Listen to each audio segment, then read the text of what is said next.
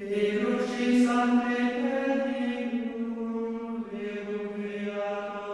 spiritual journey began in earnest in 2007 when I suffered 3 major heart attacks in as many months, followed by open heart surgery and a triple bypass. On top of that heart problem, I had been depressed for more than 2 years, wallowing in self-pity after the sale of my company. What I did not appreciate at the time was that I had entered something John of the Cross called the dark night of the soul. Yes, I was physically ill, and the deep depression was certainly real. But what was really going on was a spiritual crisis. Physically, mentally, and spiritually, especially spiritually, I was broken. And at that moment of greatest brokenness, greatest pain and anguish, I came face to face with God. He had been there all along, patiently waiting for me to realize that it was I who was blind. I like the way Rumi said it in the 13th century. The wound is the place where the light enters you. Well, in the bright light of his presence, it only made sense to me to start talking. I asked God to grant me the grace to discover what He wanted me to do. I asked Him for the strength to do it. Long before I realized that the ultimate destination was Rome, I embarked upon this passage of spiritual discovery. I felt a deep need to better understand what I call the 5 big issues: life, death, love, pain, and God. Starting with the Bible, I read every book about faith and goodness that I could find. I engaged in long conversations with God. For the first time in my life, I listened more than I talked. Before I even learned what the words meant, I developed a daily practice of Lectio Divina. I read this wonderful passage from the letter of St. Paul to the Romans. Do not be conformed to this world, but be transformed by the renewal of your mind, that by testing you may discern what is the will of God, what is good and acceptable and perfect.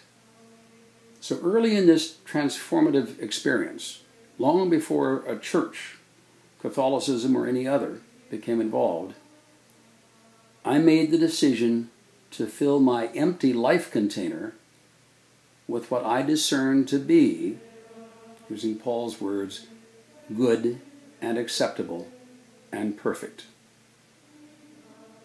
I was 62 years old when I began the primary task of the second half of my life. That path has not been straight in my case. I often stumble. I slide backwards. My ego gets in the way. Material comforts matter too much. But so far at least, each time I fall, I get back up and try again. I came to believe that God is a verb, not a noun.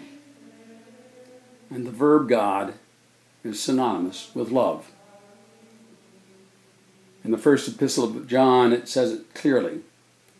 Whoever does not love does not know God, because God is love. I joined the board of a Jesuit organization, again, long before I pursued Catholicism or baptism. Because there were Jesuits, I read more books. I devoted myself to understanding the history of Christianity.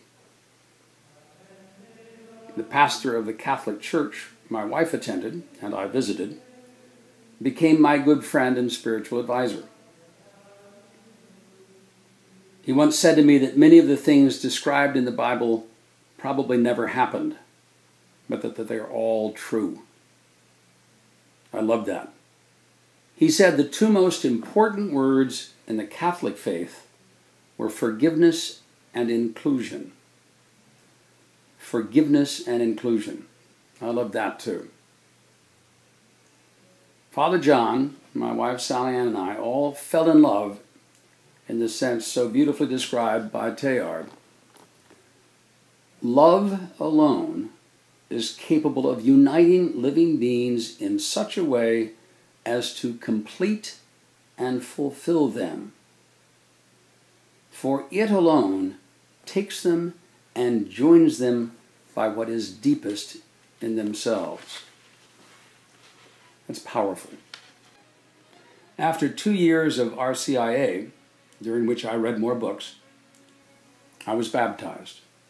In the year after my baptism, I completed the spiritual exercises of Ignatius Loyola, putting, of course, my own spin on Loyola's instructions. Instead of reflecting in silence on the daily reading, expanding my heart space to understand the content, instead of that, I read commentaries and listened to lectures about the history and meaning of each passage. I wrote a book about my experience, quoting extensively from that research. Then my wife and I traveled to Italy to listen to Richard Rohr and Cynthia Bourgeault talk about Franciscan mysticism. I tried to read every book they mentioned during that retreat. And of course, largely because of that introduction to this alternative orthodoxy, I entered the inaugural class of the Living School, which introduced me to the wonderful list of additional books we've all read and lectures we've listened to. But something was wrong, deeply wrong. My 7-year crash course in theology was simply not working. The more knowledge and information and data I put into my container, frankly, the emptier I felt. To a large extent, filling my container had become all about me. Worse than that, it was all a head trip. Even though my heart had broken, literally, I resisted God's words. I patched the wounds in my heart with love-resistant bandages and bibliographies. The Apostle Paul pointed to a resolution of this dilemma when speaking of Christ in the 2nd chapter of Philippians. Rather, Paul says, Christ emptied himself by taking the very nature of a servant. Emptied himself by taking the very nature of a servant. Kenosis, the Greek term for this self-emptying of one's will, is also translated as self-emptying love, literally giving all of oneself to the beloved. It took me a long time to learn that I can only fill my life container by giving its contents away to others. Frederick Buechner suggested a starting point for that giving with these beautiful words. The place God calls you to is the place where your deep gladness and the world's deep hunger meet. It was in the search for this meeting place of gladness and hunger that inspired the formation of the Sister Parish Ministry. Almost a year before our first symposium in the Living School, several men from my Catholic parish in Ponte Vedra, Florida, began to discuss how we might serve others. Our parish vicar, Father Frank Iacona, suggested the idea of a sister parish ministry, about which, frankly, we knew nothing at all.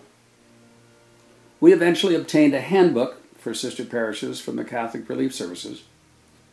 We chose the Dominican Republic as the location for our new effort, and we contacted the Jesuit Refugee Service in Santo Domingo.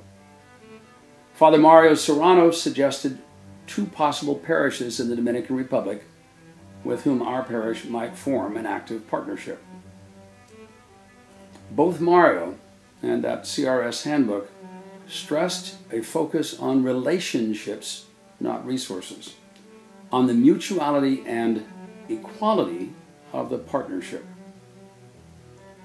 One of the Dominican parishes suggested by Mario is surrounded by bateys, which are permanent villages that grew out of temporary labor camps built for Haitian men imported over the past century to work in the Dominican cane fields. The men eventually brought their wives, and then they stayed beyond just the harvest season. Today, there are somewhere between 400,000 and 500,000 Haitians living in approximately 500 different bateys throughout the Dominican Republic.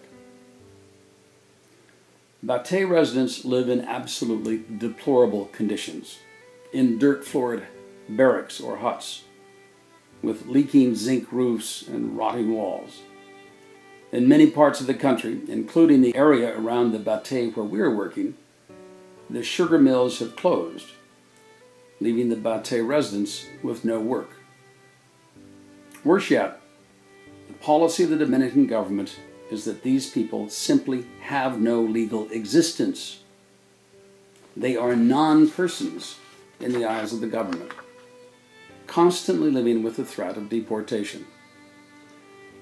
Our first mission took place in the week before that September 2013 symposium where we were all introduced as the first class of a living school.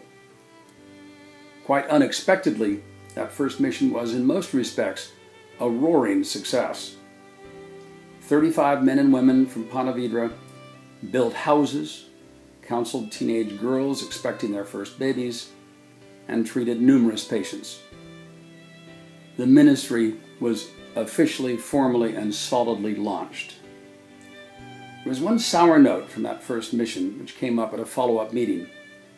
The question was asked for each of us to name the one person we met in the batey, thus one Haitian person, that most touched us. Sadly, after that first mission, not one of us could remember a single name of a person we'd met at the batey. Well, we learned from that experience. We focus all missions subsequent to that first one on listening to the personal stories of the people we serve and doing our best to form lasting relationships. The ministry continued to grow over the fall and winter of 2013. A medical mission kicked off 2014, numerous exploratory trips to plan a community center took place in the spring of 2014. I found myself reading less and with less enthusiasm. I tried to keep up with our living school assignments, but it was difficult. Sister parish activities generally took precedence over everything in my life, including living school assignments. In 2014, we completed more than a dozen missions. We treated 1,000 patients. We built a chapel, a school, an infirmary, a water treatment facility. More than 300 parishioners from Florida touched the lives of close to 2,000 Haitians and Dominicans, forming relationships, real relationships, with several hundred of them. 6 different missions have already been completed in the first 6 months, 2015. The medical team is now seeing patients for the 4th and 5th time.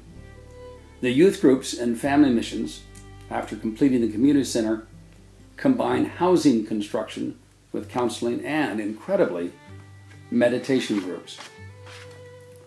On a personal level, Sister Parish awakens me each morning and stays at the front of my mind as I fall asleep each night. My life container is filling faster than I can empty it, even as I return with greater frequency to the Dominican Republic and give more of myself with each visit. Paraphrasing Buchner just a little, my deep hunger met the deep hunger of the batey, and it is at that meeting place that I most experience the deep gladness of God's presence.